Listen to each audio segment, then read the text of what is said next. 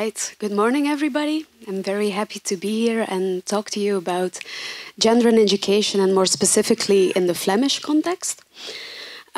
So the first thing we could ask ourselves is, especially in Belgium, where people tend to think, okay, emancipation happened like decades ago, is there actually still a problem? So to do that, it's important to actually study Flanders as a context and to put sometimes things into an international perspective.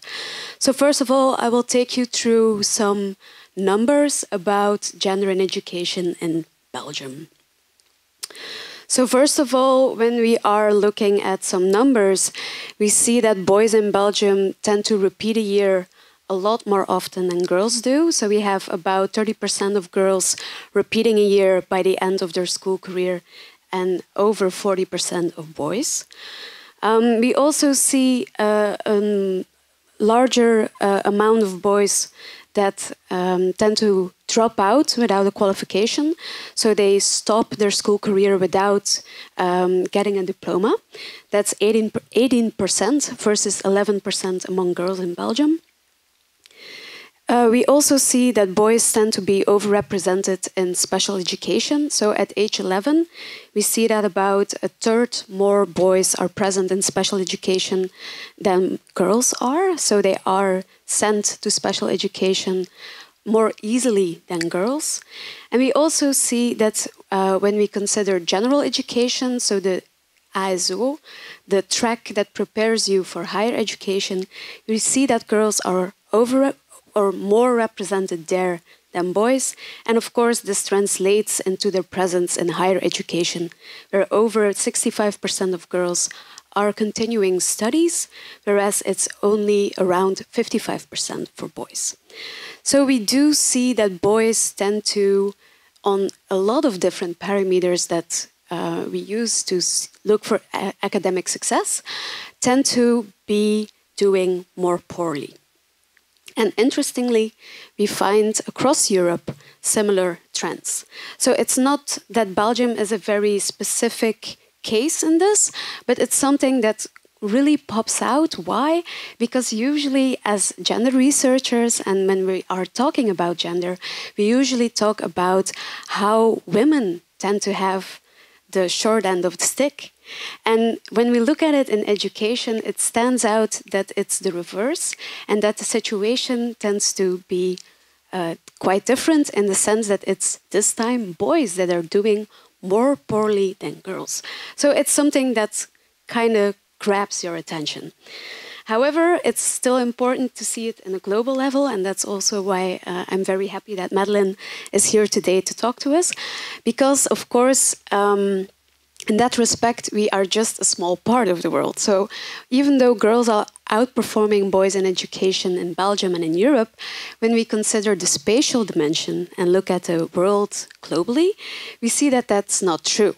So we had the numbers that Madeleine already presented for us, and it's definitely true that we see that millions of girls are attending school less on a global level than boys are. So this is something to always keep in mind. With regards to the Western world, or with regards to Europe and Belgium, we also see that this overrepresentation of girls is also a recent phenomenon. So it's not something that's been going on for a very long time, but rather we see with the expansion of education in the 20th century and with the emancipation that we see that girls are attending school in higher numbers throughout the 20th century. And depending on the level of education, the later you go, the more girls are picking up. So it was by 1969 that we had an equal representation for 14 to 15-year-olds, and it took until the 80s to have an equal representation in higher education. However, this trend has continued to grow, and that means that nowadays we have a higher representation of girls in higher education than boys. Because of this shift, because we started to see that girls were participating in equal or even higher numbers than girls, attention of researchers shifted. So before we tended to focus mostly on participation because that's a very clear indicator of the access to education and how people are doing. But once we had equal participation, the attention shifted to participation. How are things going throughout the school career? That's when we started considering GPA, so grade point averages, or the scores that people get on a test, study attitudes, and school behavior. And when we start to consider these things, we see some other interesting things popping up. So we saw that the boys were underrepresented in education and tended to do worse on a lot of indicators of academic achievement. But when we start to consider study attitudes and school behavior, this even becomes more clear. So we see that boys tend to have more negative school attitudes, they tend to be less motivated to study, spend less time on homework, are more inattentive and disruptive in the class, and tend to attribute their success, their academic success, not to hard work, but to talent. And what we see is that these collection of study attitudes and school behavior do tend to explain the difference in academic success between boys and girls. Okay, but you can look at these things and then wonder, why do boys behave this way? And quite interestingly, why is this only starting in secondary education?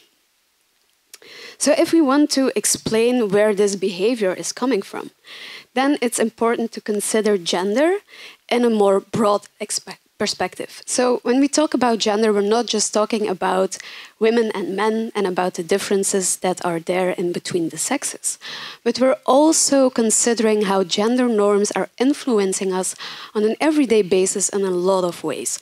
So for instance, when we talk about gender expression, the way you behave in your everyday life, it's about clothing, it's about the way you talk, it's about the way you walk, it's about the interests you have, the hobbies you pursue, the job you eventually tend to have. All these things tend to have a certain level of femininity or masculinity that is attributed to it in our society. And there are certain aspects of behavior that we would classify as more masculine and as more feminine. And these things have an impact on us in our everyday lives. Quite interestingly, we see that when it comes to the different aspects of gender, adolescents tend to be an important exploration period where students and children are really starting to think about, who am I? What do I want to do with my life? Who do I want to be? Who are the people that are like me and that I want to associate with? So these are things that are very much going on and that also make our schools important sites of action because all these processes are going on right under our noses. So like I was saying, so we have some norms that are deemed more masculine in a stereotypical way, of course, and more feminine. And what's quite interesting is when we think about some things that we would deem especially feminine, such as being tidy, being punctual, being cooperative and obedient, these are things that also tend to match what teachers would like their classrooms to be. They would like their students to be tidy, punctual, hand in your homework on time, and don't make a mess of it, but make it very nice and clear. Use the different colors, use your ruler to draw a line, etc. When you're in class, it's fun that you're working in a cooperative way. It's fun that you're obedient, so you're silent when I'm asking you to be silent, etc., etc. So these are actually a lot of characteristics that we stereotypically would say are more feminine, that are at the same time more pro-school, or are more fitted to the things that we want stereotypically to be present in our pupils. On the other hand, we see that some of the characteristics that we would say are more stereotypically masculine, such as being athletic, being rebellious, tough, cool, etc., tend to be the things that also attribute to a more anti-academic school culture, where students try to challenge the teacher, be the cool person, have a laugh in class, etc., etc. And these things are not necessarily very conducive to a good teacher-student relationship. So what we actually see going on in secondary education, when the peers are becoming more and more important, we see that there are school cultures that start to arise. So we see that boys, they tend to have groups of friends where image and coolness is an important factor. And we see that the things that contribute to your coolness is not doing a good job at school, but it's about being the cool guy, it's about being the funny one, it's about doing well in sports and being popular with the girls. And what we see is that when, as a boy, you are transgressing these expectations or these norms, there's bullying that ensues. And we see that boys are actively trying to balance their school achievement with the masculinity culture in their peer groups, where they try, because of course they do realize that school is important. So what we see, for instance, is that well achievers, so boys that do very well in school, at the same time will try to balance by also being good in sports or being the class clown and making a lot of jokes, or by looking very disinterested in the classroom, but at the same time still getting the high marks. What we also see is the culture of effortless attainment. What do we mean by that? Is that a culture of effortless attainment refers to the way that boys would frame their achievements. So it's not that they spend 3 hours studying on the test that they were going to have and look at it, they scored an A. No, it's just, I'm so talented and look at it, I scored an A and I didn't even do anything. So it's also a strategy that helps you out in several ways, because by claiming that you didn't work for something, if you fail, this failure is not an indication of your lack of talent, it's just an indication of your lack of work. So it's a double way of protecting your image.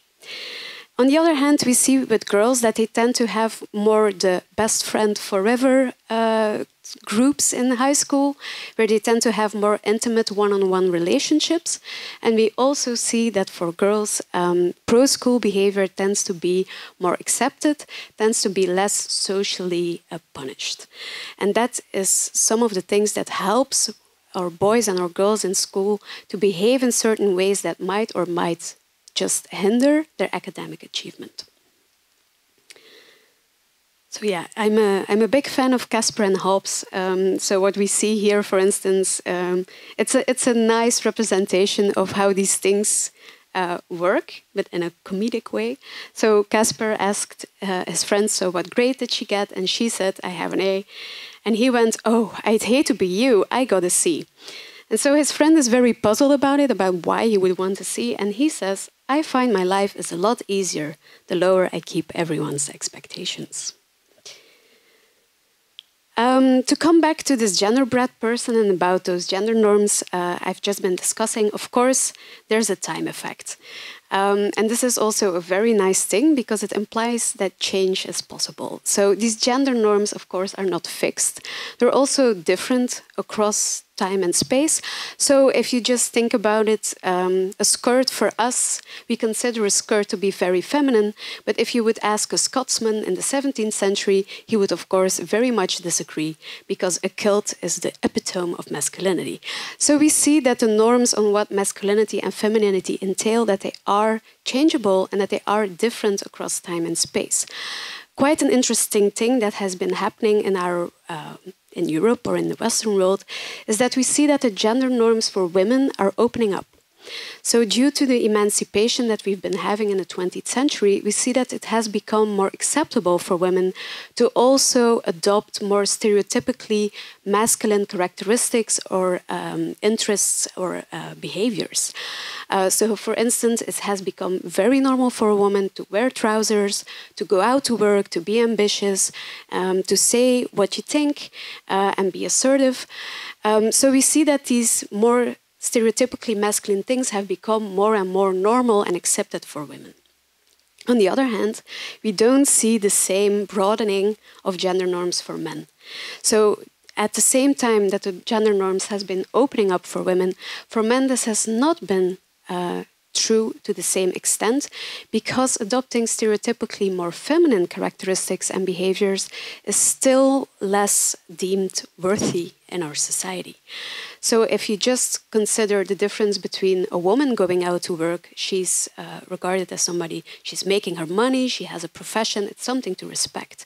Whereas a man that decides to stay at home and take care of the family is still something that is still quite rare in our society, and at the same time something that is not necessarily celebrated. These things are also quite interesting in the reaction that our society gives to what we would call such gender norm transgressions. So when we consider, for instance, a girl that plays soccer, we would maybe go like, oh, okay, that's a unusual choice, but cool, nice. However, if you would just think about a boy that goes to ballet, the most regular reaction you would probably get is, he might be gay. And that's the second thing that is very interesting about these gender norms, is the way that gender norm transgressions are linked to sexual orientation. So what we see is that when people do something that is considered cross-gender, at the same time their sexual orientation will be questioned. And it's also vice versa true. When we hear that somebody is gay, we will at the same time consider that they might be effeminate when they're a guy, or that they might be butch when they're a woman.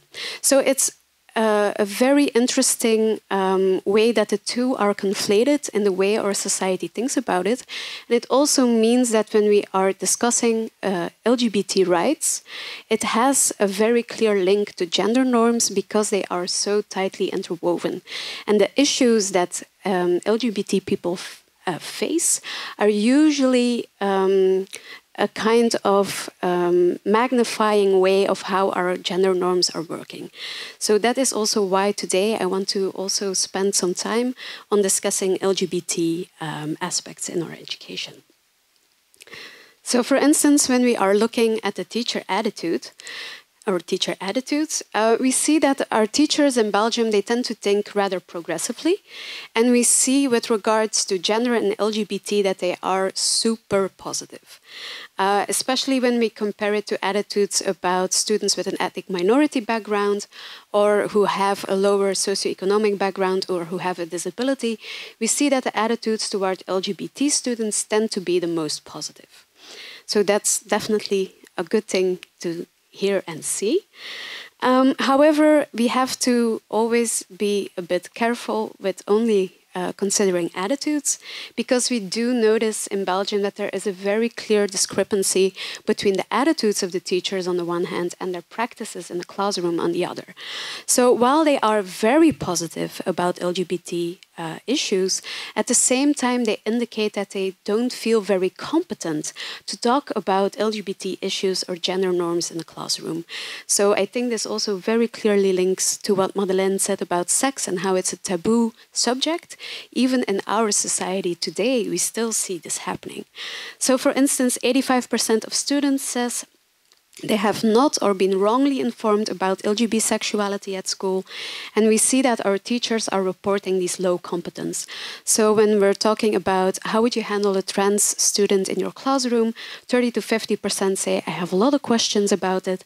But even about working in gender-sensitive ways, or maybe handling sexism happening in your classroom, that you might consider more usual topics, we still see that a quarter to the half of the teacher population says, I'm not really sure how to handle these things. Quite a notable aspect there is that we see a very clear divide across educational levels. So we see that these questions are mostly pronounced in primary education rather than in secondary education. One of the reasons for this is that teachers in primary education kind of assume that their students are too young for these topics. They're too young to talk about these topics. They're too young to have issues with sexism or discovering their sexual orientation or being confronted with gender norms. And this leads teachers to kind of see these issues as not very urgent. And it's kind of okay to just put them on the wayside and focus on other stuff. When it comes to the boy-girl differences and how we handle these things in the classroom, we see some teacher biases popping up. So when we were talking about the stereotypical feminine characteristics and how they match the behavior we would like our students to do, we actually see this mirrored in the way our teachers think. So we see that they have a higher expectations of girls in their classroom. They think they will perform better, and that they will be more well-behaved in the classroom, and we see that boys are usually considered to be less school-ready. So they are considered to be less immature, and we see that they are also reprimanded more often. So one part of this, and this has been in discussion in the literature for quite some time, is okay, we do see that boys also tend to be more inattentive and disruptive. So is this reprimanding of the teachers, is it fair because they have been more disruptive, or is it unfair and are they reprimanded more than they should be?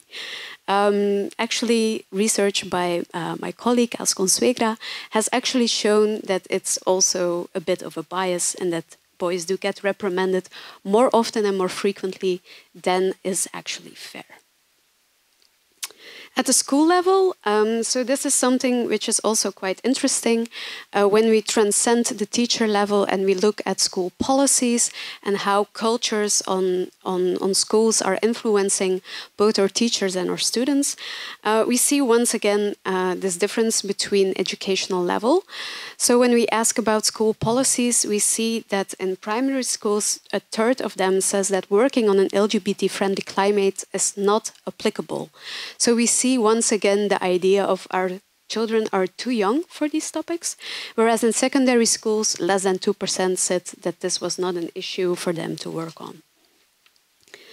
But as Wim has already announced, what is one very interesting thing about these school cultures is that we see when we look into the way schools and students think about LGBT issues and about gender norms, we see that in schools that are more flexible with regards to these norms, all the students tend to have a higher well-being.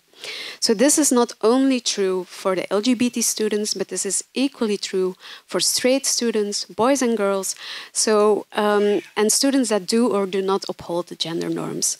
So what is the explanation, or the possible explanation for this, is that by broadening up these gender norms, it becomes acceptable for children to explore who they are without having to think too much about how will people evaluate me for trying out a ballet class? What will people think of me when I try to answer quite a lot in the classroom?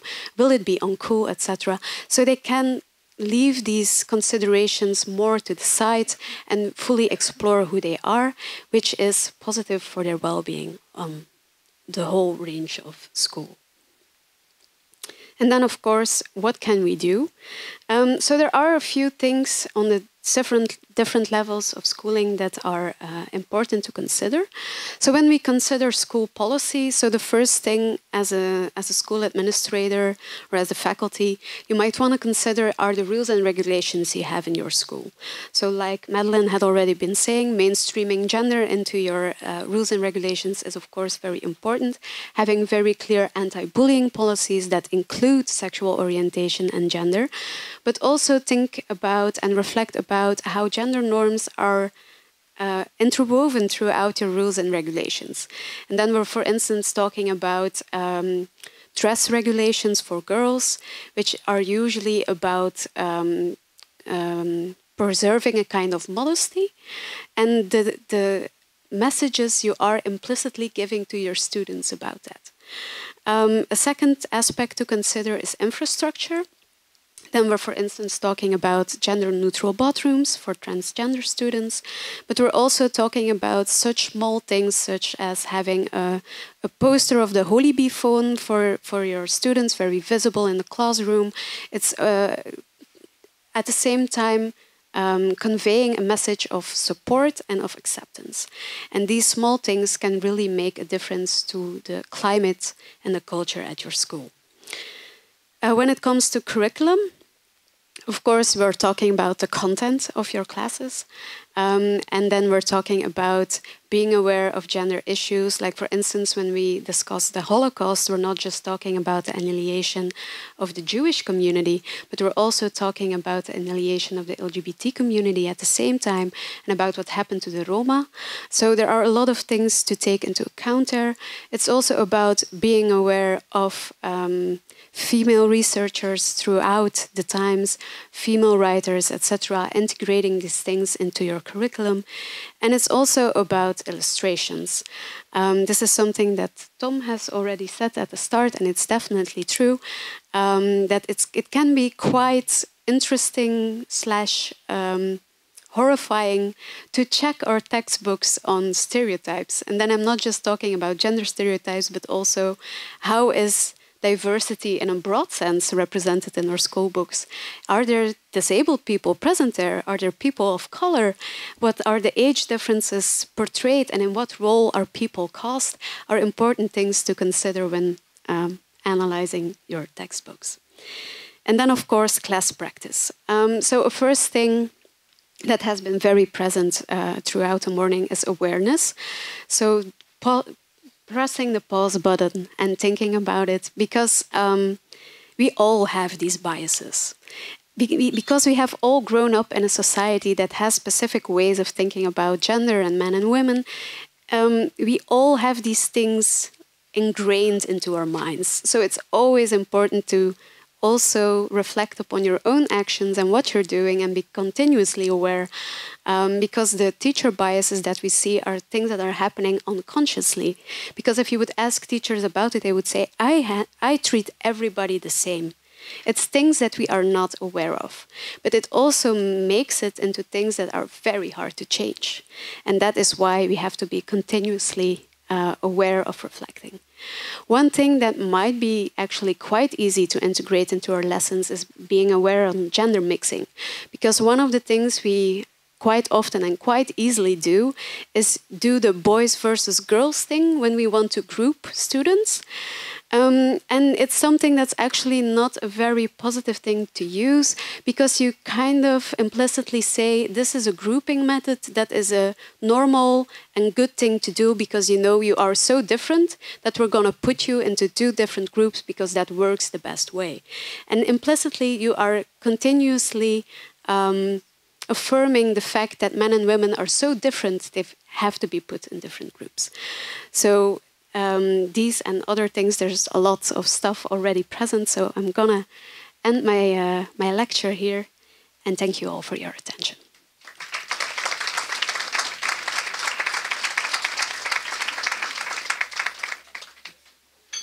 Thank you, Wendelien. It was again, I think, very inspiring. A lot of different topics came in this lecture. I was wondering if there were any questions from the audience. Again, you can ask them in Dutch, it's no problem.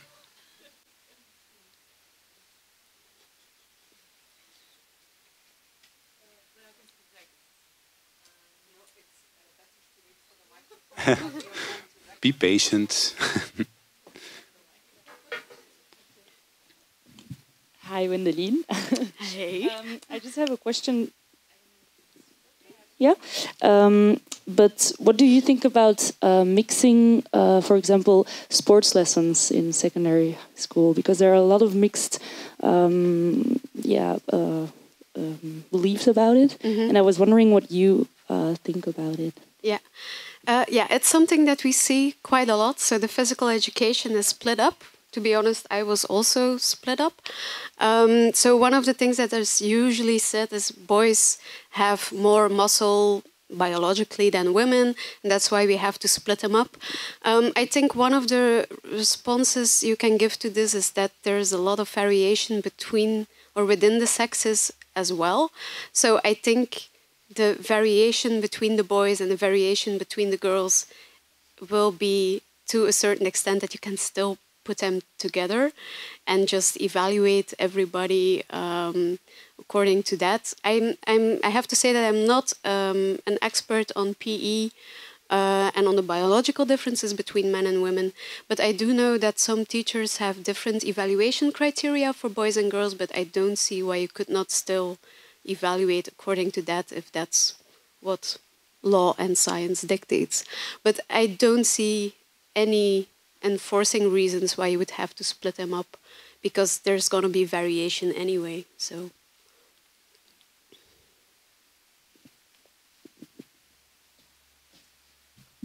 Okay, and you see that for all kinds of sports, all kinds of types of activities they do in physical education? well, what we see is that when it comes to muscle and endurance, I think men usually tend to outperform women. But on the other hand, when it comes to gymnastics and things that are about being limber, we see that women tend to outperform men. So I don't think that if you would put them together that you would have or end up with the fact that the boys are always winning, because it depends on the activity that you're doing. So in that respect, I don't really see an issue because, yeah, we're all different and that's part of the difference. So it's okay to be different.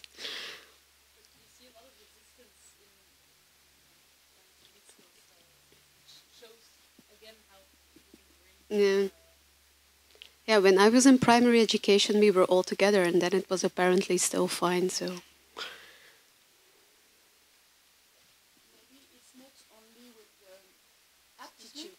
Sorry. Maybe it's not only with the physical aptitude. Maybe it's also cultural, with religion and so on. My daughter is in 6th primary school, but she's growing very fast, and she received a message that, oh, look at her, she's got boobs. It's not so proper. It's not clean. Yes. Oh, back. She's got boobs, but she's only 11, and the message is maybe if you are growing, you are on temptation island, so we cannot put girls and boys on the same way. Yeah, we cannot, I'm not agreeing with this, but we cannot avoid this because a lot of people are looking girls like Temptation Island. And it's really a problem because it's not the way. This is actually very true. So when I was talking about the rules and regulations and the dress code that we usually have for girls in school, it's about this thing. It's about girls being the temptation island to the boys present in the school. And it's about, when I was in school, it was about not being allowed to wear spaghetti straps because you could see too much of the shoulders and I don't know what not. But the thing is, by continuously underlining these things, it's you give this message again and again about girls being a temptation to boys and as girls being a distraction to boys, because that's also something that's often said. But rather than punishing girls for having a body, I'd say we have to learn boys how to be respectful and just deal with that. So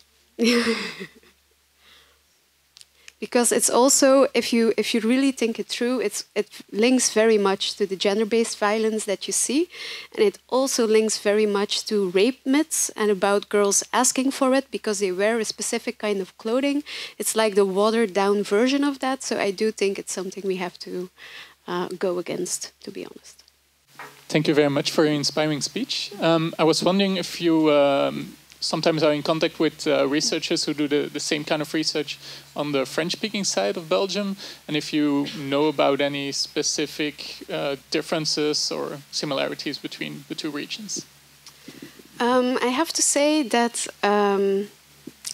I know only one person, to be honest, on the other side.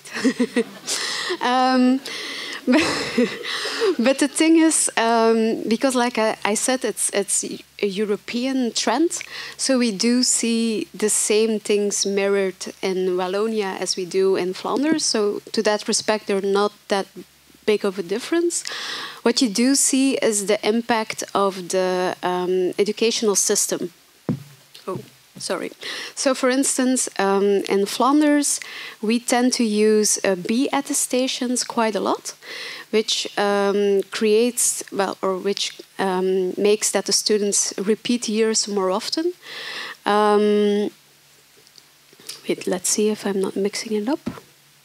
Yeah, it's the other way around, isn't it? Yeah, okay, yeah. Oh, wait, I'm completely confused. I'm sorry. I'm gonna take that again. So we do the B attestations more often, and we ask them to change tracks.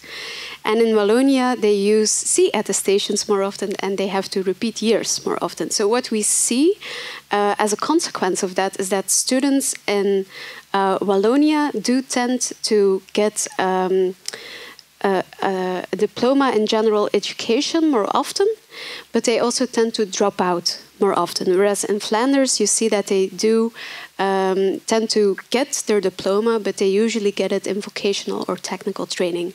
And these are mechanisms that are true for any disadvantaged group. So we see it in a small sense for boys, but we also see it definitely for ethnic minority students and for students with a lower socioeconomic backgrounds, that these are the hard point end results that these mechanisms lead to. I have a question, obviously. How do you talk about gender, or how do you talk about boys and girls without advocating heteronormativity? It's an important question, I think, because it's very present now. Yeah, that's definitely a good question and a good remark. So that's always a bit the balancing point that you go into, because we are talking about gender norms and about stereotypical beliefs. It sometimes looks like we are reaffirming these things. And because we are focusing on the differences between boys and girls, we are once again looking at see how different they are, and it goes against the whole gender mixing thing that we want to do. So how do you deal with that, I guess, is a bit the question.